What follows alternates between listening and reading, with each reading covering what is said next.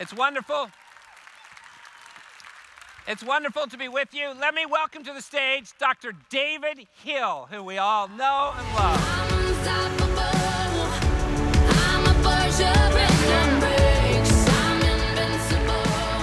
Thank you. Thank you. I'm excited to be with you. You know, I was backstage and I was listening to Corey speak, and it's hard not to get excited about doTERRA. Would you agree?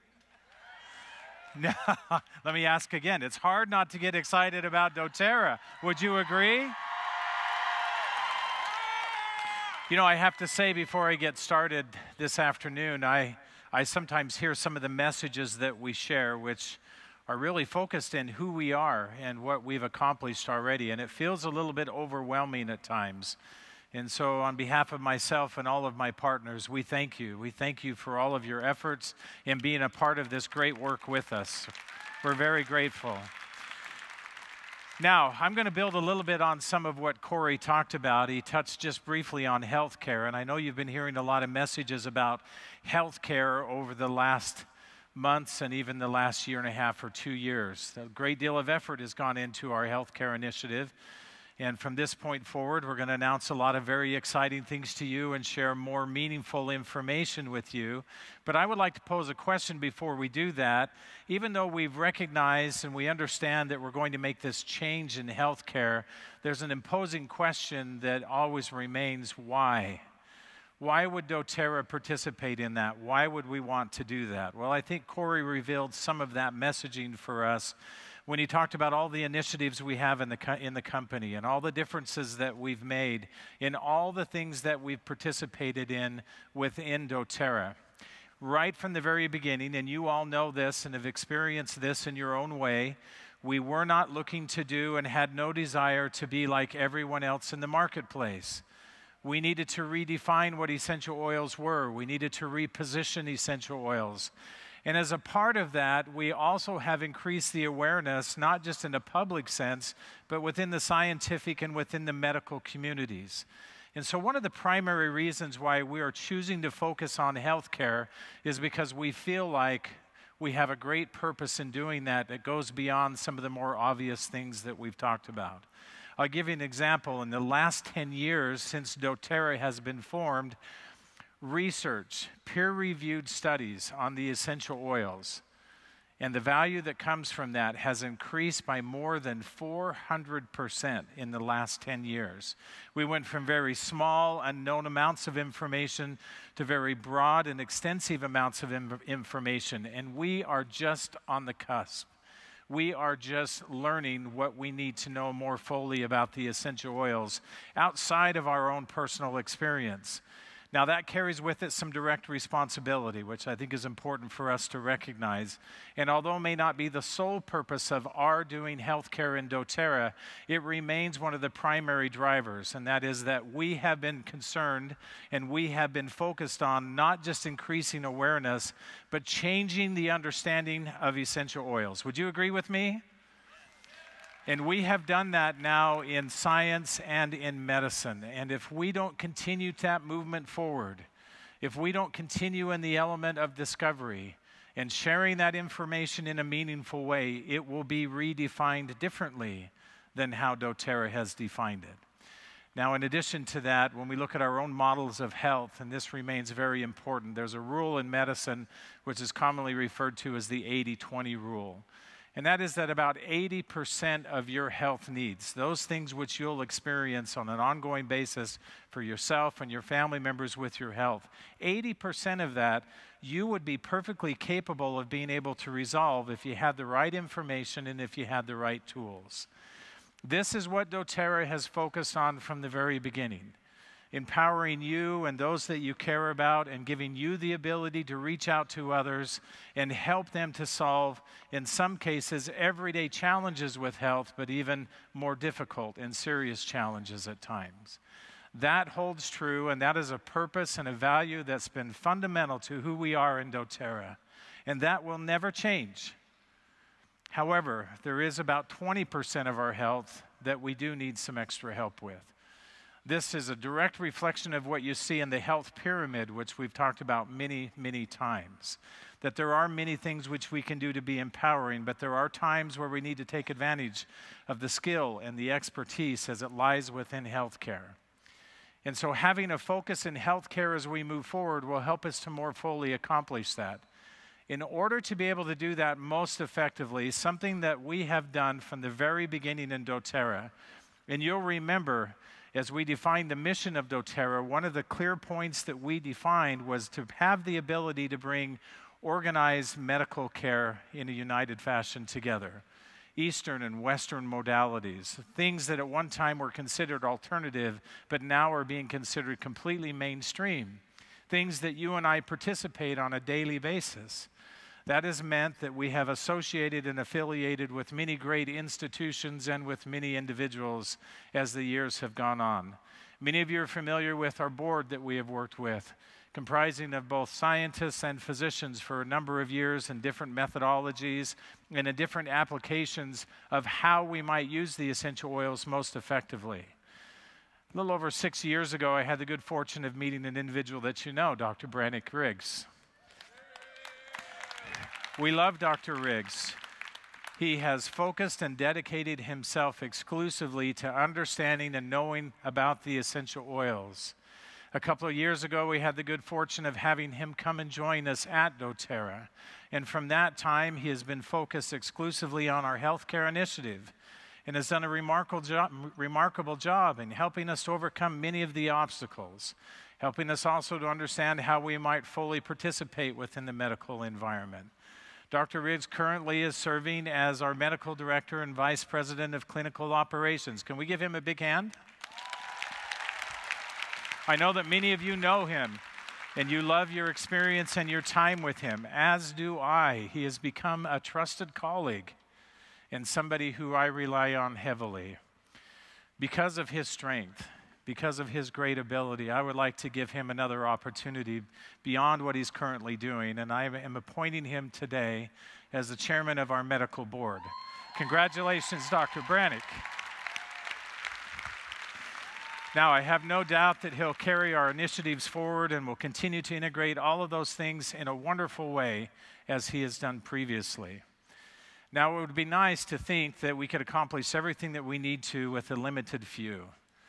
But we have need always, as has been the case in doTERRA from the very beginning, that wonderful individuals have come and joined with us. It's been interesting to us as we've seen as that has happened, they always seem to come at the right time. They always seem to come when critical need has been identified. And where we've had the need or the necessity has surfaced for us to be able to move beyond where we currently were.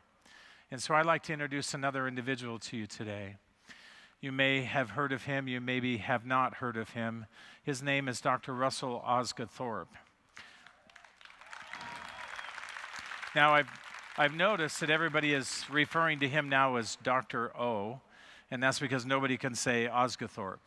But if you practice, you will be able to say that. You'll notice that his title is now Chief Medical Officer. And I'd like to offer some explanation as to why that is and why we feel that is a critical thing. In the beginning of doTERRA, that's a title that I've carried now for a number of years, which has been a great enjoyment for me. It's been a great pleasure. In doTERRA, that title has many different definitions.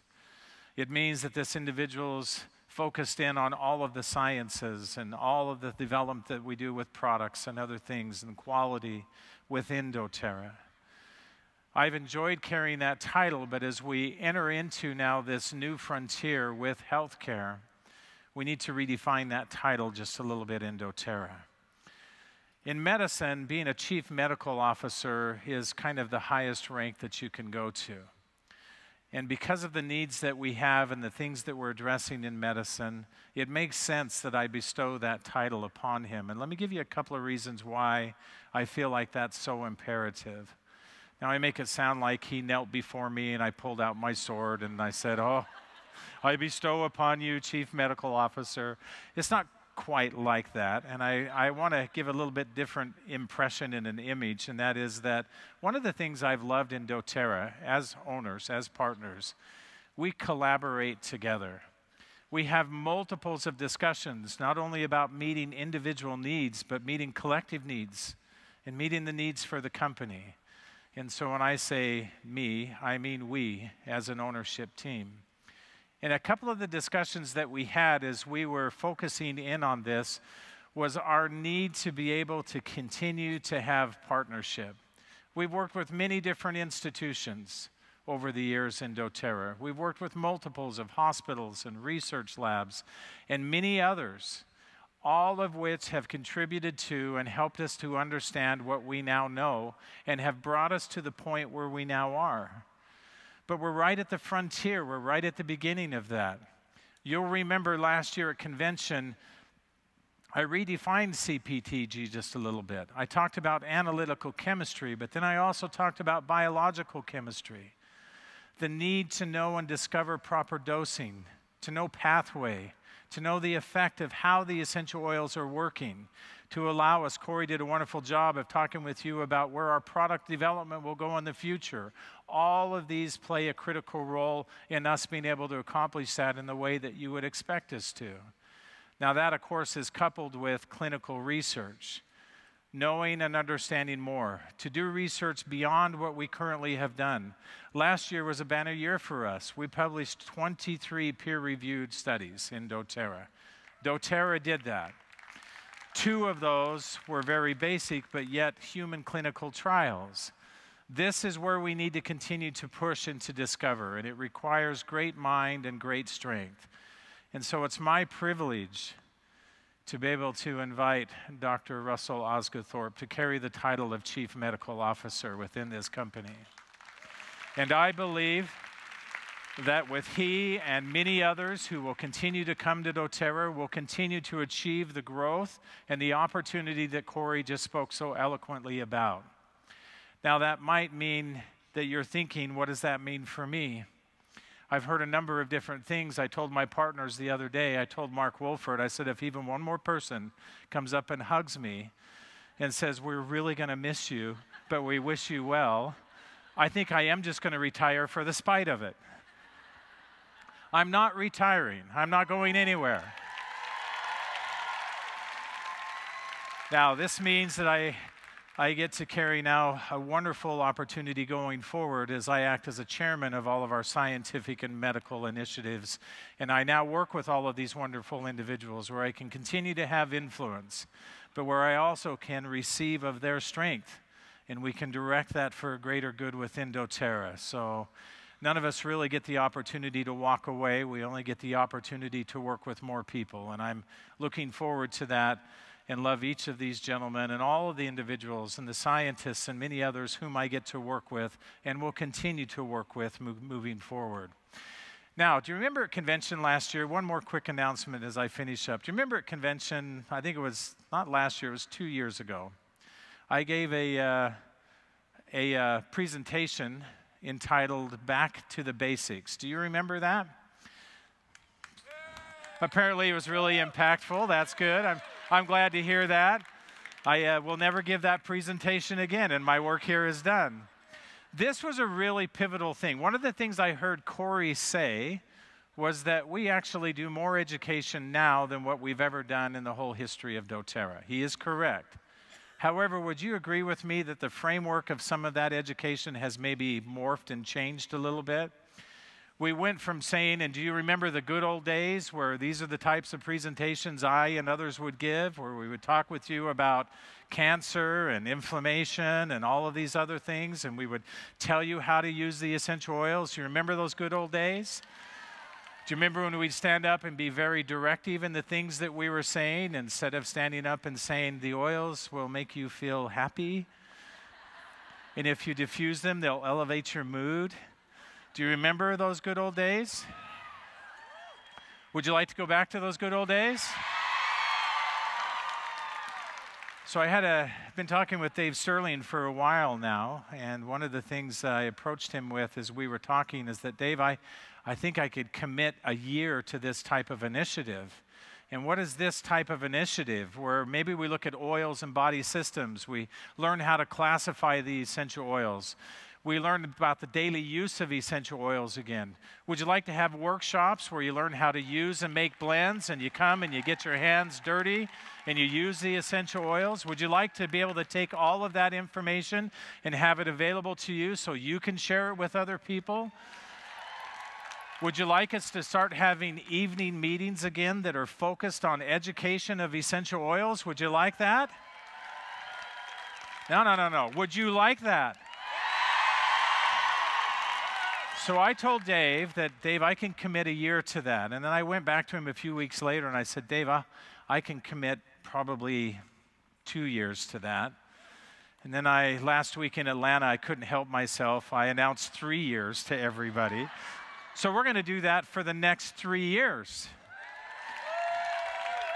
Now, I've been focused internationally with a lot of the things that I do. For the last almost 6 years, I have been exclusively in the international markets with the exception of a few post-convention cities. So where am I going to go? US and Canada. That's where I'm going to be for the next 3 years. I'm excited about this. I'm excited about the opportunities that we have ahead of us.